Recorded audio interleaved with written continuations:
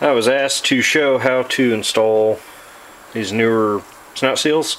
I guess I wasn't very visible on my other videos when I was rebuilding the Superchargers and whatnot. So I mentioned putting a socket down inside of it to stretch open that inner seal so you can get it over the shaft easier, because if you don't, it'll just curl it, you know, right back in it and pretty much ruin the seal. So I'll try to do this and hold the camera the best I can. Show you guys what's going on here.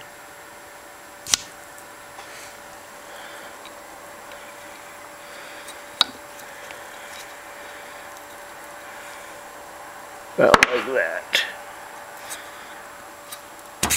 Okay, so your seal is started. Alright, so the idea is you have to get this thing down in there as equal as you can without messing anything up.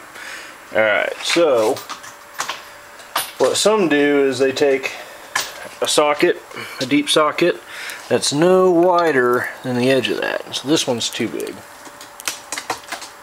I believe a 3/8 will work. Yep. So what some people do is they'll run a socket all the way around it, just tap, tap, tap, tap, tap, tap, tap, tap, tap.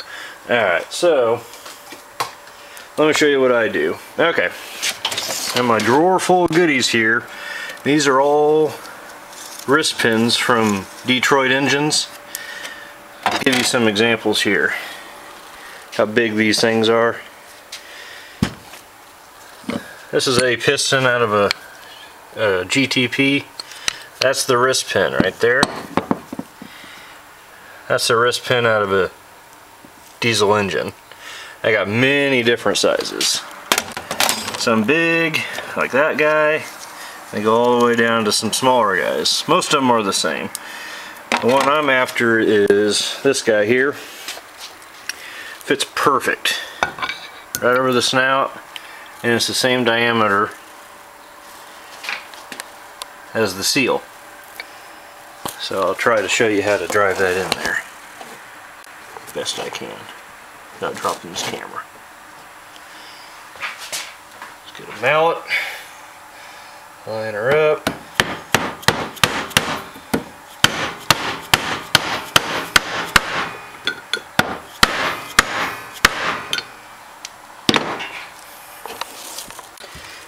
And there's your seal installed.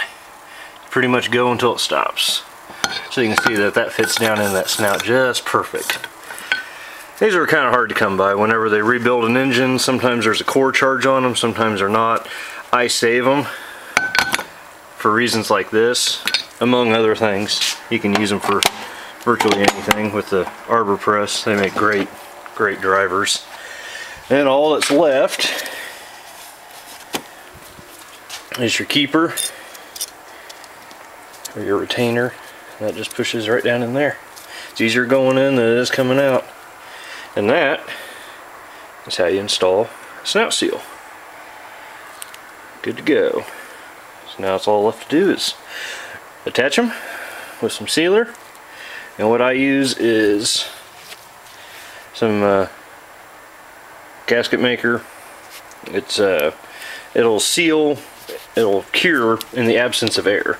So there won't be any air on the mating surface, but what oozes out will never dry. I mean, you can wipe that thing a year later and it'll still be gooey, but inside here it'll harden, it'll seal nice and good. And on a GenV Supercharger, none of the bolts get Loctited except for the two bottom ones. Reason being, for whatever reason, they'll leak. It'll start seeping supercharger oil out, because this is a wet bath in here for those gears. So you got to seal those two bottom ones. On a GenIII, you don't have to seal any of the threaded bolts whatsoever, but just these two bottom center ones on a GenV. And that's it. Hope it helps.